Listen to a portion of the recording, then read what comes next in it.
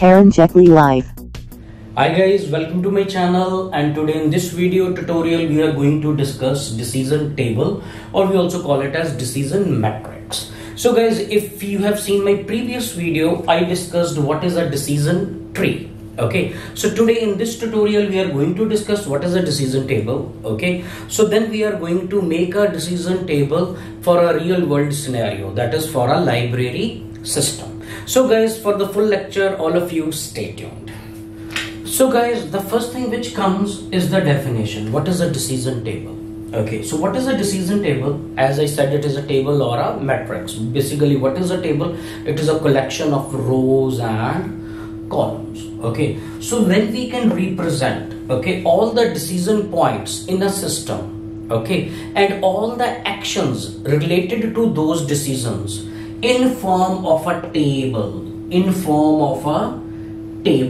then we call it as decision table.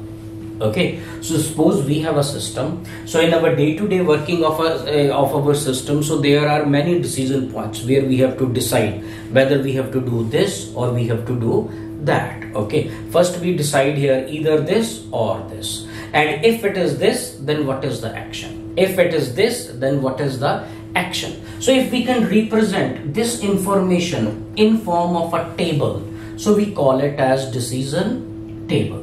So guys, basically decision table is divided into 4 parts. So we have conditions,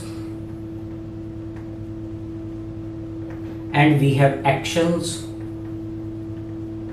and then we have condition entries,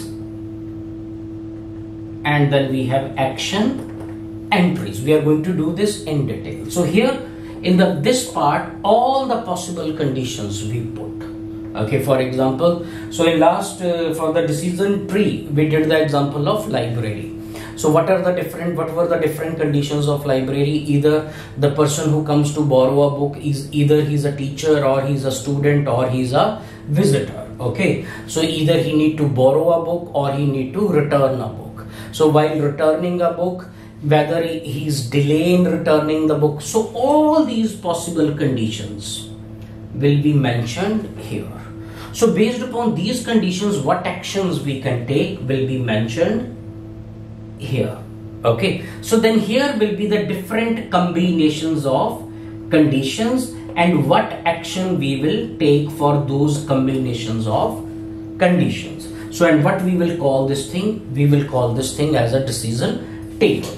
So guys, now we are going to take example of our library system. Okay, so what are the rules of a library, or we also call them business rules of library? So I will list out the rules, and from then those rules we are going to make a decision table. Now guys, this is our library policies. I have discussed it in the previous video. Quickly I'll discuss it again. Okay, so this is the library policy or library rules. Okay, a teacher can take a book for full semester. Okay, a student can take a book for 2 weeks. A visitor can take a book for 1 week. Okay, after submitting a security deposit. Okay, so these are the rules. So who can take the book for how much time? Okay, now if the book is not available, for example, a teacher or a student goes, okay, and that book is not available, then they can reserve the book.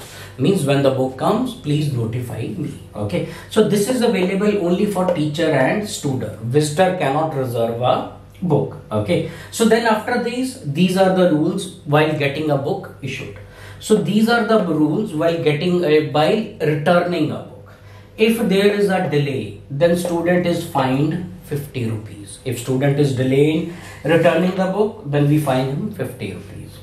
If there is a delay by the visitor, then he is fined 100 rupees. If visitor is delaying, so then we fine him 100 rupees. Okay, so after the visitor returns the book, okay, his security deposit is refunded. So when the book is returned by the visitor, then we refund his security deposit. Okay, if it is a delay, then we fine him and refund him. If there is no delay, simply we take the book back and we refund his security deposit. Now guys, these are the library rules. Now, in your exam or in the case study or in your system when you're preparing, okay, so you have to, so when you get the rules, so you have to identify two things which are very important. First thing are the conditions and second things are the actions. Now here, if you look at these rules, okay, a teacher, a student, a visitor, if a book is not available, if there is a delay, okay, so all what are these? These are the conditions, okay. So for teacher we have a separate rule, for student we have a separate rule, if there is a delay then we have a separate rule. So all these you have to identify as conditions. Normally they will be with if, even if there is no if, even then you can identify. There is one rule based upon the teacher, one rule based upon the student. So all these will fall under the category of conditions, okay. So then you have to identify the actions. Now take book for full semester. This is what? It is an action. Take book for 2 weeks. What is this? Taking book for 2 weeks. Again it is verb. It is an action, okay. Take book for 1 week and submit security deposit. You are doing something. You are taking book for 1 week and you are giving a security deposit, okay. Reserve book. What is this? Again this is an action. Pay fine. What is this? This is an action. Pay fine again, okay. So then, and what are this? All these, the security refunded. Here you give the security. What is that? Is deposit security, that is action. Then refund the security, that is also an action. So what are these? These are conditions. I'll put it with C. Conditions. What are these? These are actions, okay.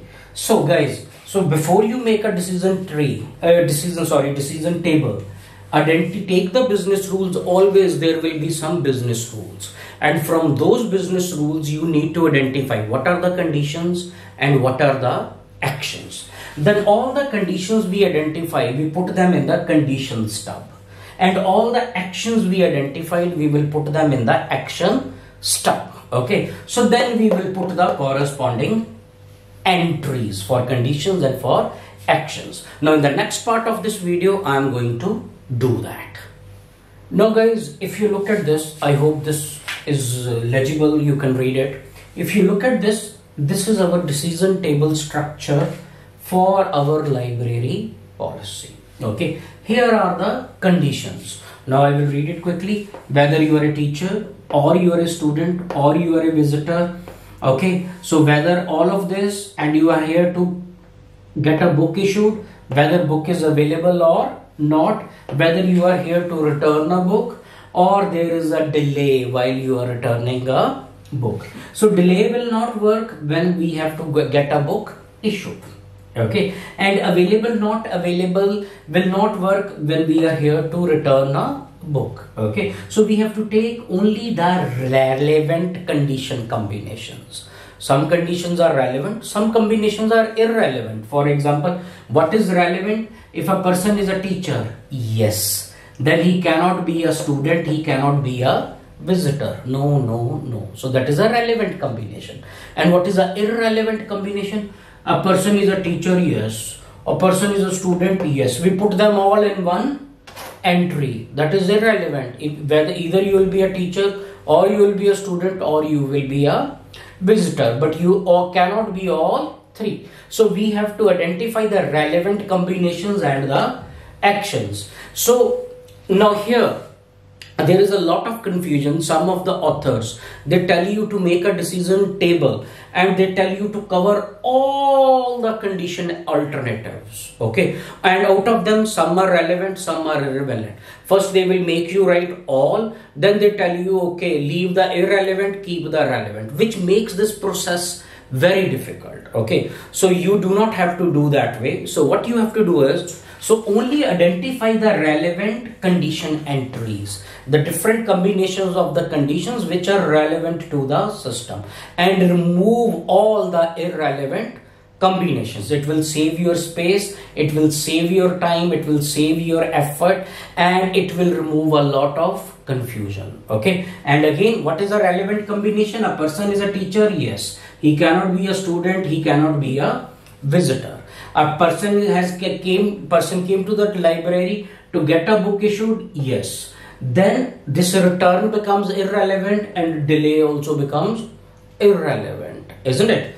So you have to identify the relevant combinations. Okay, so now let us do it. Okay, so what was the rule 1? If a teacher comes to get a book issued, okay, so he can get a book issued for 1 full semester. A person comes to a library, he is a teacher, yes. Is he a student? No. Is he a visitor? No. What he is here for? He is here to get a book issued, yes. If a book is available, okay, yes. Then is he here to return a book? No. Okay, so if he is not here to return a book, so then the delay becomes irrelevant. The delay becomes irrelevant.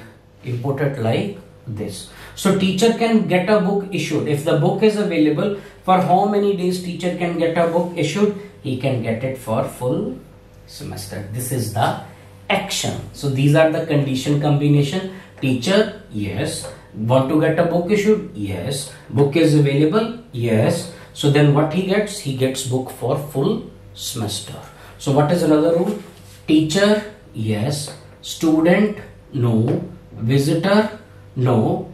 Wants to get a book issued? Yes. Book is available? No. Book is available? No. So return? No, because delay irrelevant. Now book is not available. Then what he comes? He can reserve a book. Then what is the action? If book is available, he can get it for full semester. If book is not available, he can reserve a book. I hope you are getting it. Okay. Now let us do. So how teacher can return a book? Let us do. Teacher, yes. Student, no. Visitor, no. Get a book issued? No. Okay. So if you are not here to get a book issued, available, not available, does not matter. Return, yes. Return, yes. Now in case of teacher also, delay does not matter because there is no rule for teacher for delay. So simply, so he is here to return a book. So then what? Simply there is action, return a book. No fine for teacher. So this is the action for this combination of conditions. Now let us go to student. A person is a student, so he cannot be a teacher. Student, yes. Visitor, no. Get a book issued? Yes. Book is available? Yes. Wants to return a book? No. Delay? Irrelevant. Isn't it? If you are not here to whether it is delay or delay, it does not matter. So student can get a book issued for how many days? He can get it issued for 2 weeks. He can get it issued for 2 weeks. Okay. So now let us see when the book is not available for the student. Teacher, no. Student, yes. Visitor, no. When a person is a student, he cannot be a visitor. Get a book issued? Yes. Book is available? No. Return, irrelevant. Delay, no. Delay becomes now book is not available. Then what he can do is he can reserve a book. This is the action. Now let us see, he comes to return a book. What happens? Teacher, no. Student, yes. Visitor, no. Get a book issued? No. Available becomes, because you are not irrelevant. Return, yes. Delay, no. Okay.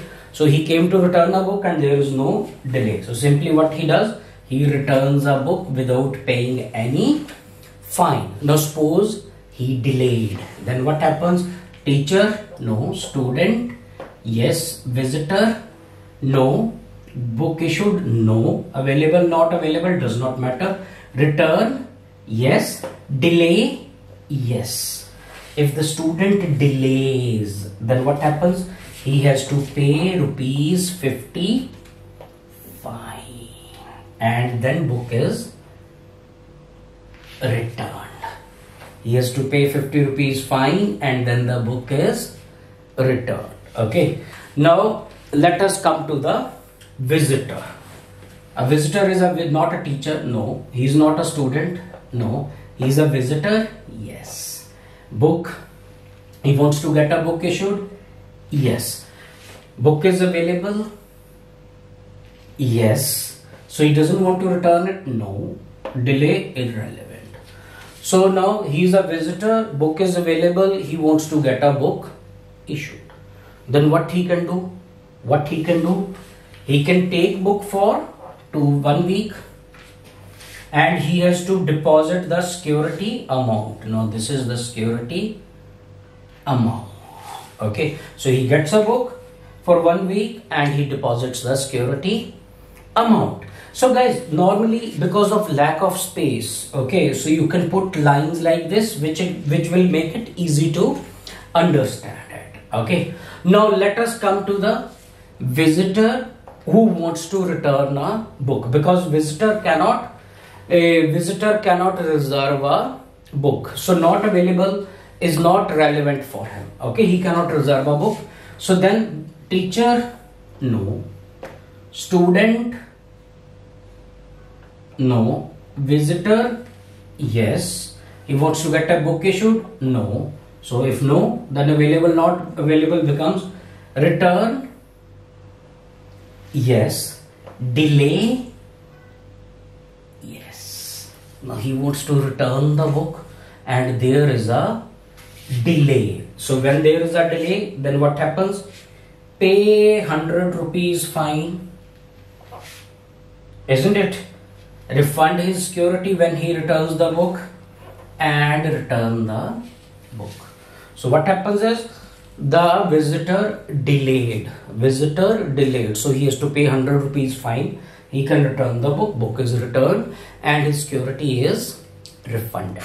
Okay. Again, when there is a no delay by the visitor, so then teacher, no. Student, no. Visitor, yes. Issue, no. Available, does not matter. Return, yes. Delay, no. Now he wants to return the book and there is no delay. So then what action is? We refund the security and the book is returned. We refund the security and the book is returned. So guys, now what we get here is maybe there is some combination of conditions which I may have missed. Maybe you can identify them.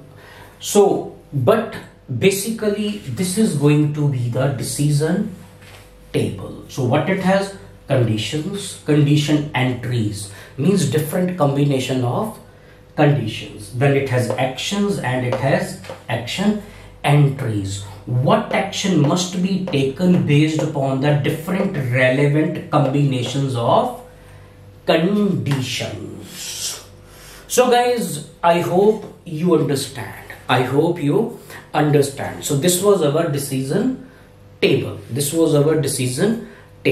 So guys, again, if you like my lectures, please subscribe to my channel. I'll be uploading more and more lectures related to different topics of information technology. For example, from system analysis and design, operating system, advanced operating system, then comes your computer organization and digital electronics, and much more.